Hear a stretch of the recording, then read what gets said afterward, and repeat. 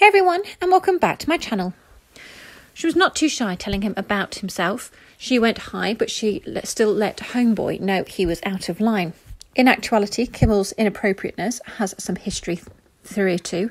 In two separate interviews, he asked President Obama whether or not he and Michelle made love the night Osama bin Laden was captured and killed. He asked Mrs. Obama on her book tour promoting Becoming. Then he asked President Obama, who said he'd need to ask Michelle that. It's no question, regardless of who he posed it to or how he sliced it. I don't know the connection between the previous first couple and Jimmy Kimmel, but albeit they're close, it's clear these two didn't want to debate their intimate life on a national stage. And as far as I do know, with the exception of Donald Trump's leaked audio about sexual abuse, no president has been asked about their sexual behaviour, especially with the First Lady involved. It's wildly inappropriate, and therefore the incontrovertible fact that Kimmel did this not once, not twice, but on 3 different occasions. It was time he got told. And Auntie Shell did what needed to be done. She appeared on Kimmel's show to market her new Netflix children's series, Waffles and Moshi. It had been during that segment, Kimmel said, "You were on your book tour. We had an excellent talk. It had been tons of fun and everybody was very excited to ascertain you.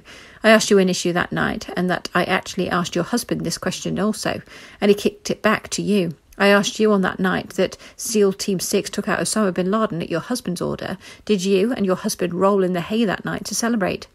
Obama initially played it cool, saying she was still pleading the fifth. On the other hand, I assume she considered being presented thereupon bullshit once more and decided to show the entire thing back on Kimmel. "You know, I even have to inform your audience that, for a few very sick reasons, you're very hooked into this portion of that major historical event," Michelle said. "No one else, nobody, within the history of all of the conversations I've had, has ever drilled down on this particular point such as you, Jimmy Kimmel," she said. "So I turn that back on you." She continued jokingly, "You're still that tiny boy in your bedroom under the duvet with the flashlight going, 'I hope nobody sees me.'" All of this was said with a touch of humour, but I still think the message is obvious. Drop it. You can see how it all went down within the video below. Thanks for listening. Please like, comment and subscribe.